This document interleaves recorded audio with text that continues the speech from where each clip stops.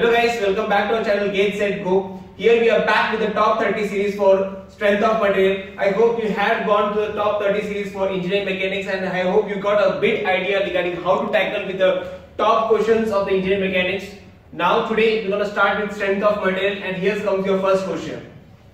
A motor driving a solid circular steel shaft transmits 40 kW of power at 500 rpm. If the diameter of the shaft is 40 mm, the maximum shear stress in the shaft in megapascal. My dear students, whenever you deal with this kind of question, that is nothing but an NAT type of question, you need to take a clear alert that this kind of questions plays a major role when it comes to the unit. Suppose आपको यहाँ पे दिया हुआ है the unit as megapascal and you are writing your answer in terms of pascal, you will not get a single marks in this type of question, because the good part of this NAT type of question is there is no negative mark, but the worst part it is like the unit should be matched with your answer. So if you check it out, what they are asking you, a motor driving a solid circular steel shaft transmits 40 kW of power. So write down what is given over there. We are given with power, that is nothing but 40 kW. Okay. Next, they have also given you an RPM of 500 RPM. An N given to you is 500 RPM. Then if the diameter of the shaft is 40 mm, they have also given you a diameter of the shaft as 40 mm. A very simple sum. Now they are asking you what is the maximum shear stress in the shaft. That is nothing but tau. Tau is nothing but maximum shear stress. Especially I can say it is tau max. So let's check it out. They are asking you tau max. They have given you the power. They have given you the RPM. They have given you the diameter. Now let's try to recollect the formula. What can I say about the power? I can write my power as nothing but 2 pi nt by 60. Am I right? We all know the formula that power can be written as 2 pi nt by 60. Good. Now what about the tau max? So this is my shaft. Okay. This is my shaft. I need to find what is the maximum shear stress acting on this kind of a shaft. So in torsion we have also seen a formula. In torsion we have also seen the formula that tau max should be equal to 60T upon pi dq. Am I right? You might have gone through this formula, that is tau max is equal to 16T upon pi dq. अब आपको power दिया हुआ है, right? We have given with power that is 40 kilowatt. आपको जैसी power की value आप इस पर डालोगे, whenever you put the value of power over here, you also know the value of RPM, that is N. From here you will able to find the value of tau. Let's put it out. So power is how much? Power is 40 kilowatts. So I am writing 40 into 10 raised to 3. Okay, should be equal to 2 pi into RPM as 500 RPM into T by 60. After solving, you get your torque as 763.8 Newton meter. Okay, once you get the value of torque as 763.8 Newton meter, what I'm going to do, I'm going to find out the tau max by just putting the T inside this value, that is tau max. So tau max is nothing but tau max is equal to 16 into whatever the value you have got from T, that is 763.8 upon pi into what is your D value over here, that is 40. My dear students, be alert when you are putting this kind of mm in this kind of unit. Over here, whatever you are writing, that is 16 tau, that is 763.8 is in Newton meter. So I can write that diameter should also be in terms of meter, not in terms of mm. So I can say it is nothing but 0.04 raised to cube, and from here after solving you will get a tau max as 60 megapascal. In short, I can say it will be in the form that 60 into 10 raised to 3 pascal, that is nothing, 60 into 10 raised to 6 pascal, that is nothing but your 60 megapascal. So your answer is, for this question is, answer is nothing but 60 megapascal. So which formulas you need to be highlighted over here? The first formula is nothing but the power ka formula, that is P is equal to 2 pi nt by 60. And whenever we do with the shaft, the maximum shear stress which comes over there is nothing but 16T upon pi dq. So these are the two formulas which you need to be remembered for this solving this kind of numerical. I hope this sum is clear. Let's go to the next sum. A very simple sum, as we had seen in the previous sum itself. Let's go to the next sum over here. That is a consider a beam with a circular cross section of diameter d. Okay, the ratio of the second moment of area about the neutral axis to the section modulus of the area. Very simple sum which is carried only for 1 mark. Let's talk about what is second moment of area. That is nothing but moment of inertia about the neutral axis. So if you check out your cross section that is given is a circle, and I can say this is nothing but my I-axis, okay, and this is nothing but my I-y. The properties or the speciality of a circle is nothing but both the moment of inertia about x-x and moment of inertia about y-y is nothing but equal to what? What we say? It is nothing but equal to pi by 64 into d raised to 4. Now what is guys section modulus? Section modulus of the area. Let's check it out. What is section modulus? We have the formula for section modulus as, that is nothing but, we normally denote it by z, that is equal to I by y. Okay. So in this case y will be nothing but, let's say if I check it out over here, this is my diameter d, okay, the overall diameter d. So if I check it out for the top layer, so this is nothing but my y, okay, this is nothing but my y over here. And if I check, more precisely I can say y is also equal to d by 2, right?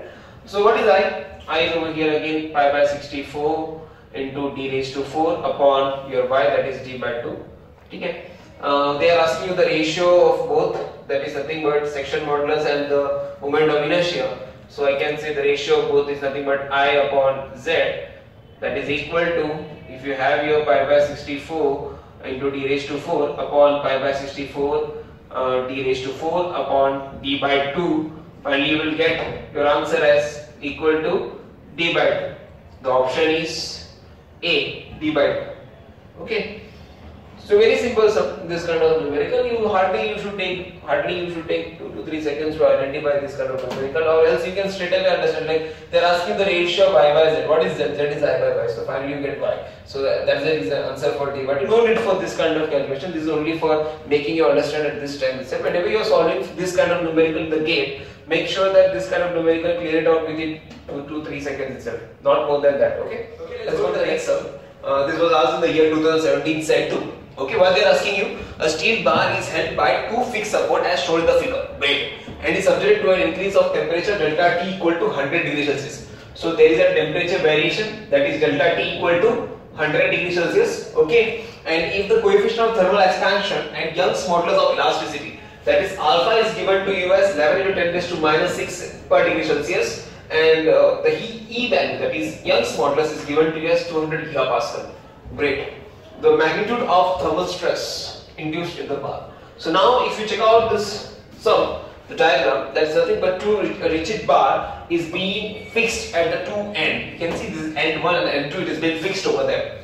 Now you already know that every material has the property to expand when you are trying to increase the temperature, right? So that is the reason why you might have seen that as the temperature variations, the rail breakage is happening, the rail having gap between the rail, you might have seen that there is always a gap between the joints of the rails. Like you might have seen it, that this is suppose a rail, okay, over here, and another rail which is being joined from here, let's say. So there will be always a small amount of very minute gap between them.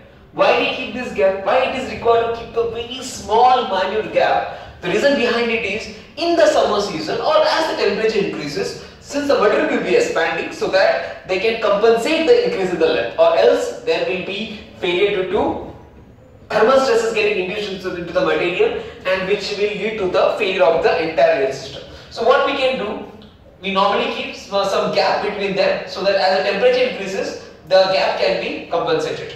So come back. So this was regarding how to avoid the thermal stresses. Now what is thermal stresses? If suppose, let's say, I am removing this end, I am keeping it a blank, like this is a bar, and now I am going to change the temperature. I want to ask you one question, whether my increase in temperature will induce any kind of stress into the material? Think. I am asking you a question that I am increasing the temperature in this bar. Does any kind of stress will happen into it? Obviously no. Why? Because it is being a free expansion. There is no restriction from any kind. So as you increase the temperature, the material will expand and there will be no stress generated inside the body. So when the stress comes into place, when you are avoiding the material to expand, or when you are putting restriction in its path. So over here in this sum, They are putting a rigid wall over there, so there is no gap even to expand. So as soon as you increase the temperature, the stresses will be induced into the material. So now, how to remember the formula? Very simple. You just need to remember the formula of delta L. That is elongation of a bar under thermal actions. That is delta L is equal to L alpha delta T. I can find strain. The strain is nothing but delta L upon L. That is L alpha delta T upon L. So strain is equal to alpha delta T. Am I right? What is Young's modulus E is stress upon strain. So I can say, now I can more precisely say this thermal stress. So I can say sigma T equal to E into strain. That is nothing but Young's modulus. I hope, yes, they have given you the value of Young's modulus also. And from here, you know the strain. I'm just putting all the values over there. The sigma thermal stresses become sigma T equal to E into epsilon. So what is E value? E is 200 into 10 raised to 9 into epsilon alpha delta T. I'm just writing epsilon is nothing but alpha delta T. Okay. So alpha is 11 into 10 raised to minus 6 into delta T as 100 degrees Celsius. And finally, after solving it, I guess they are asking you thermal stresses, right? Yes. They are asking you thermal stresses induced in the bar. So sigma T is equal to 220, okay, 220 megapascal. Fine. When you solve it, you will be getting 220 into 10 raised to 6. In megapascal, you can write it as 220. Very simple sum based on thermal stress. Let's go to the next. Let's go to the next sum. What they are asking you, a rod of length 20 mm is stretched to make a rod of length 40 mm. This sum was asked in the year 2017 for 2 marks in the set 2. Let's see the question. A rod of length 20 mm is subjected to is stretched to make a rod of length 40 mm. So initially the length was 20 mm, then it is becoming to 40 mm. Subsequently it is compressed to make a rod of final length 10 mm. Fine, great. Consider the longitudinal tensile strain as positive and the compressive strain as negative. The total true longitudinal strain in the rod. Amazing. Let's look at here. How to start this sum. Okay guys, suppose this is my rod over here. Okay, initial rod. I'm going to consider this as A1 and I'm going to consider this as L1. So what they are telling me? They are telling that they are first elongating it. So I can say that when I'm elongating it, obviously my area may get reduced. So I'm going to consider the next area as A2 and I'm going to say that this length is nothing but L2. Fine. Then might be that afterwards I'm going to compress it. So the diameter will increase. So I can say the diameter is increased and the length is being reduced. So let's say this is my L3 and this is my A3. Ultimately, when you check out all the 3 rods, what you can say? You can say simply that A1, L1, I can say that volume is remaining same. I can say V1 is equal to V2 is equal to V3. That is nothing but object 1, object 2 and object 3. So the volume is remaining constant.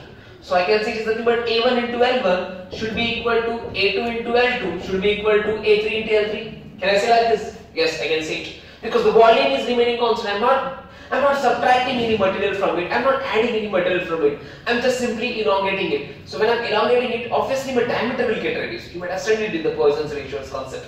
So now, what they are asking you? They are asking you true longitudinal strain, right? They are asking you true longitudinal strain. So what is the formula for true longitudinal strain? We already know that the epsilon T, that is longitudinal strain, is given by log of nothing but A1 by A3. That is nothing but initial area by final area. We don't know what is happening in the intermediate. I'm not aware of concept with that. I only want to take care about the initial area and the final area. Then I can simply say that is also equal to log of A1 by A3. Check it out. Yes, this is A1 by A3. So can I say that A1 by A3 can also be written as L3 by L1. Just put the values of L3 by L1 over here.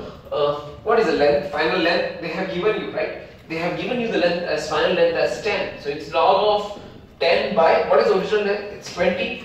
So it's log of 0.5. And I guess it's obviously as from 3, it's equal to minus 0.69. You can check it out. Log of 0.5 is minus 0.69. And finally you get the answer as B. Great. Very simple sum.